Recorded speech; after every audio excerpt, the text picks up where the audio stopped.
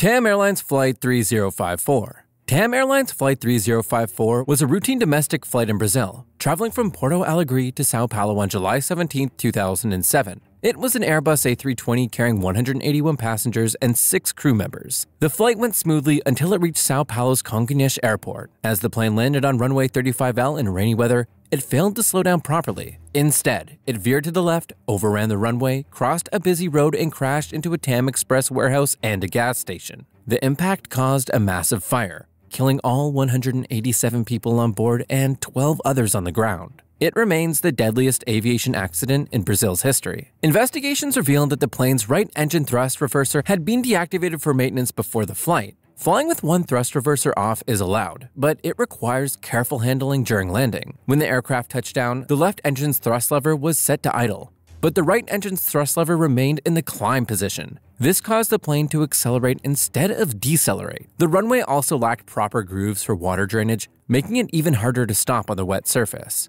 Experts determined that a combination of pilot error, bad weather, and poor runway conditions led to the crash.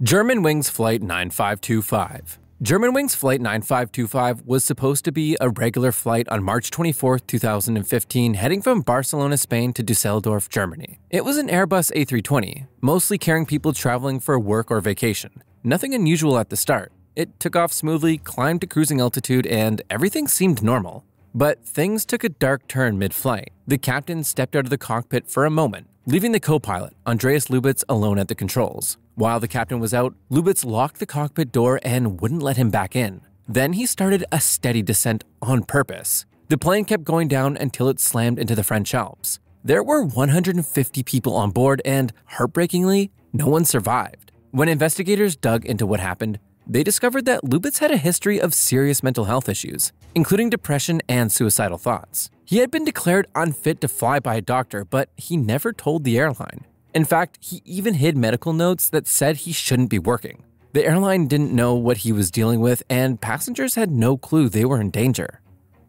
AirAsia Flight 8501. AirAsia Flight 8501 was supposed to be a quick and easy trip from Surabaya, Indonesia to Singapore on December 28, 2014. The plane was an Airbus A320 with 162 people on board, including passengers and crew. It was a popular flight, especially around the holidays, with many travelers heading to Singapore for vacation or to visit family. The flight took off normally and everything seemed fine at first. But about 40 minutes into the trip, the plane ran into some rough weather. The pilots asked air traffic control if they could climb higher to get above the storm clouds. Unfortunately, they couldn't get permission right away because the airspace above was already crowded. Then, out of nowhere, the plane disappeared from radar. It crashed into the Java Sea and sadly, there were no survivors. When investigations looked into what happened, they found that a part of the plane's rudder system had been acting up, not just during this flight, but in previous flights too. During the flight, when it malfunctioned again, the captain tried to fix it by pulling some circuit breakers to reset the system. That move accidentally shut off the autopilot and auto thrust, leaving the plane in a bad spot. The plane started climbing too steeply, stalled in the air, and then just couldn't recover from that fall. Experts said it was a mix of mechanical issues and the way the crew responded to it. The broken part had a history of problems that hadn't been properly dealt with.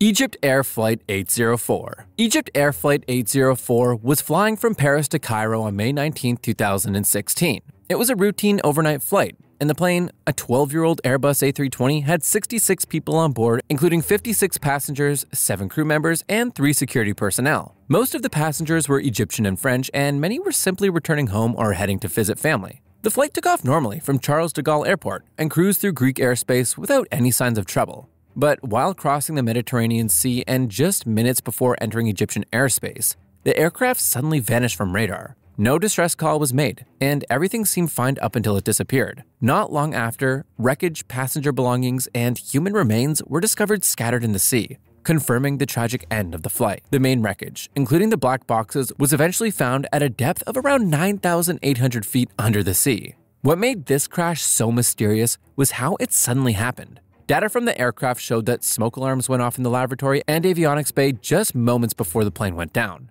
Investigators believe the crash happened quickly and violently. Radar showed the plane swerved left, then right, and began spiraling downward before smashing into the sea. Egyptian officials later said they found traces of explosives on some of the victims, suggesting a bomb. But French investigators pushed back. saying evidence pointed more toward a fire in the cockpit, possibly because of a lit cigarette and a leaking oxygen mask, which could have triggered a fast-spreading blaze. To this day, the crash remains controversial, with Egypt and France disagreeing on what truly caused it.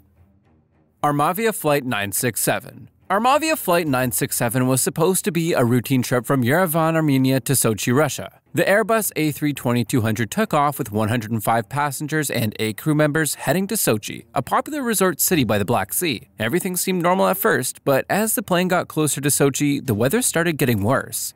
Heavy rain and low visibility made things tricky. The crew even thought about turning back to Yerevan, but after getting an updated weather report that looked more promising, they decided to go ahead with the landing. As they approached, air traffic control warned them that the clouds were getting lower and told them to abort the landing and try again. That's when things went terribly wrong. While attempting the maneuver manually, the captain got disoriented and accidentally pushed the plane downward. The first officer tried to correct it, but it was too late. The plane kept descending and crashed into the Black Sea. Sadly, all 113 people on board lost their lives. An investigation later found that the crash was caused by controlled flight into terrain, meaning the plane was flown into the water by mistake. The main issue was the captain's disorientation, but other factors played a role too, like the first officer not reacting quickly enough and the crew missing important warnings. PIA Flight 8303. PIA Flight 8303, carrying 91 passengers and 8 crew members, was a standard route from Lahore to Karachi. The Airbus A320-214 was all set to land at Jinnah International Airport, but what happened next was a tragedy no one saw coming. As the plane neared Karachi, it was way too high, flying at 9,800 feet instead of the expected 3,000 feet. Realizing this, the pilots tried to descend quickly, at one point dropping at a dangerously fast rate of over 7,000 feet per minute. They lowered the landing gear at 7,200 feet, but for some reason retracted it again as they got closer to the runway. Then came the critical mistake. The pilots attempted to land without the landing gear, causing the engines to scrape against the runway, creating sparks and severe damage. Without realizing how bad the situation was, they decided to go around for another attempt, but they didn't inform air traffic control about the engine damage. Moments later, both engines failed, and the plane crashed into a residential area called Model Colony just 1.4 kilometers from the runway. Out of 99 people on board, 97 lost their lives, along with 1 person on the ground. Somehow, 2 passengers survived. An investigation later found that the pilots had ignored standard procedures and didn't listen to air traffic control. They were reportedly overconfident and shockingly distracted by a conversation about COVID-19 during the most critical moments of the flight. TACA Flight 390. TACA Flight 390 was another routine flight on May 30, 2008. It took off from San Salvador, El Salvador, heading to Miami, Florida, with stopovers in Tegucigalpa and San Pedro Sula, Honduras. The aircraft, an Airbus A320-233, had 124 passengers and 11 crew members on board. Everything was going smoothly until it reached Toncontín International Airport in Tegucigalpa. The airport is already known for its tough landings, thanks to the surrounding mountains and a short runway. As the plane came to land, the conditions weren't great. The runway was still wet from earlier rain, and there was a tailwind of about 12 miles per hour. The pilots ended up touching down around 1,300 feet beyond where they should have been on the 6,112-foot runway. They hit the brakes, used reverse thrust, and deployed the spoilers. Everything they could do to slow down, but it wasn't enough. The plane skidded off the runway at roughly 62 miles per hour, went down a 65-foot embankment, crossed a road, and slammed into traffic. The aircraft broke into 3 pieces, but surprisingly, it didn't catch fire. Tragically, 5 people lost their lives. 3 passengers, the captain, and a person in a car on the road. 65 others were injured. Investigators later found that numerous factors led to the crash. The pilots decided to land despite strong tailwinds. The braking conditions were poor, and they touched down too late. On top of that, the runway lacked proper grooves to drain water, making it even harder to stop. Experts believe that if the pilots had gone for a go-around, the accident could have been avoided. Gulf Air Flight 072. Gulf Air Flight 072 was a flight from Cairo, Egypt to Bahrain on August 23, 2000. The plane, an Airbus A320-212, had 135 passengers and 8 crew members on board. It was a common route connecting 2 major cities in the Middle East, serving both business and leisure travelers.